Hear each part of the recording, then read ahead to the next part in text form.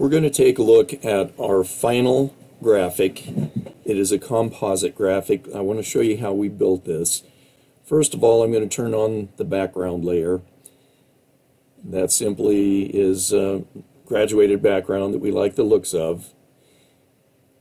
Now, we put a little bit of a highlight up here in the upper left just to make our logo stand out. Once it's in there, there's nothing more you'll have to do to it. It can just stay there. There's another highlight that goes right here, and we have some text with the part number. And I'll get to that later on. But we also have just the front quarter of the vehicle, and then over the top of everything, a close look at our wheel with the color on it.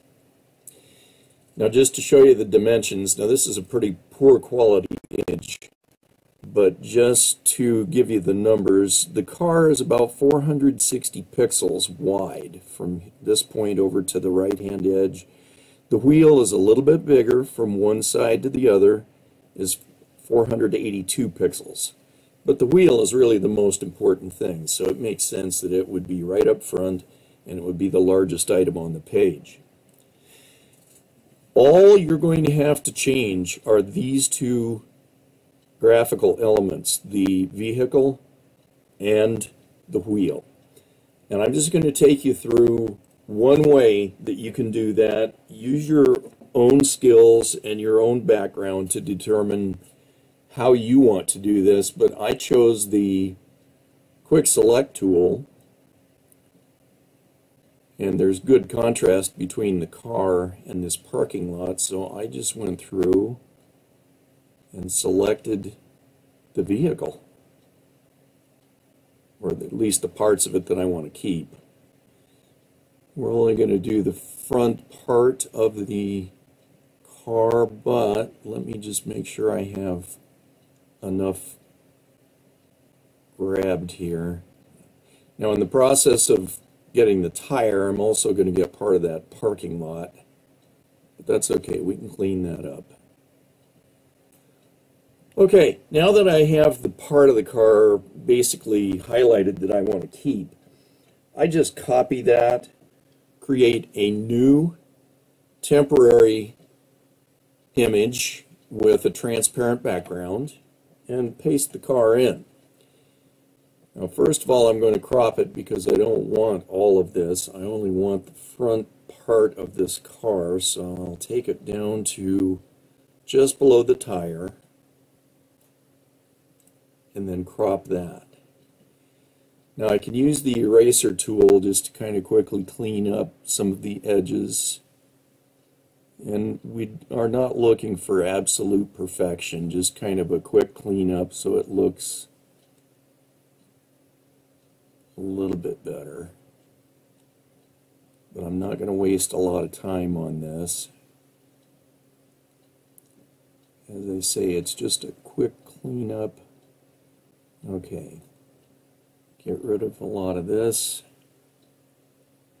very fast.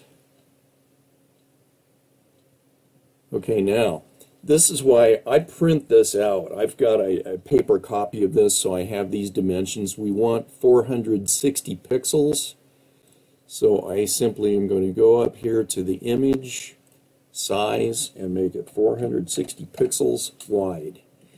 Once I have the right size on a transparent background, I can copy this. I can go over to our main graphic and paste it in. Now, of course, if I drag this up, I can put that layer on top. Let me move it into position. We want it clear over at the right-hand side. And there. So now I can go in, select the other vehicle that was there, and simply delete that layer. Okay, now we have our new car in there.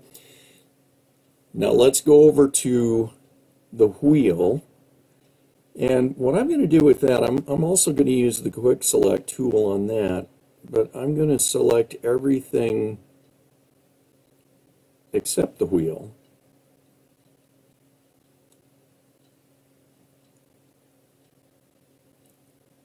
That happens pretty quickly. And then I can go up to select inverse, and I have now nothing but the wheel that is highlighted. So I'll copy that, create a new temporary image with a transparent background, and paste it in.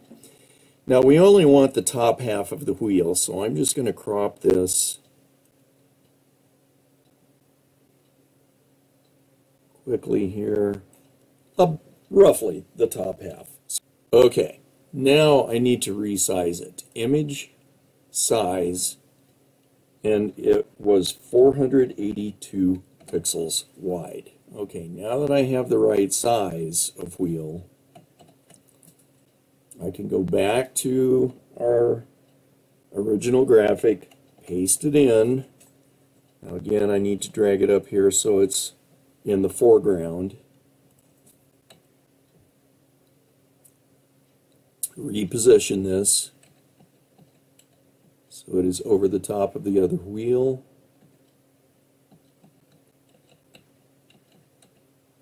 Okay, and now I can go in and just delete the old wheel.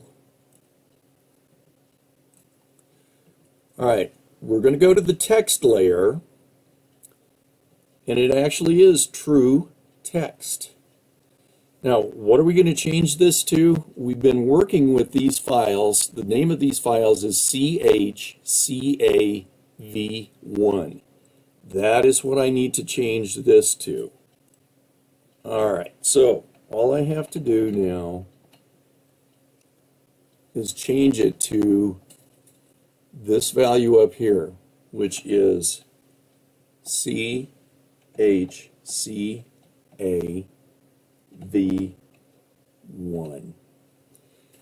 Now, just to review what I'm using, it's Times New Roman, regular, 27 point, strong, and it's simply black text. So now that we have everything completed on this, we're just going to leave this as a PSD. So I'm going to save this as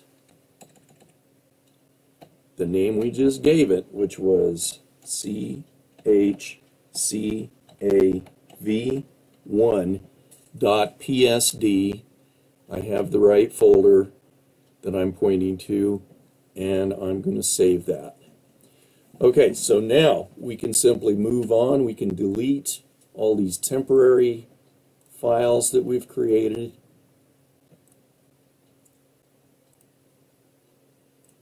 And then simply go open our next vehicle and wheel and repeat the process. Change that part number and save it with that as the file name. And that is the complete process for creating our absolute last composite graphic that will go on the website.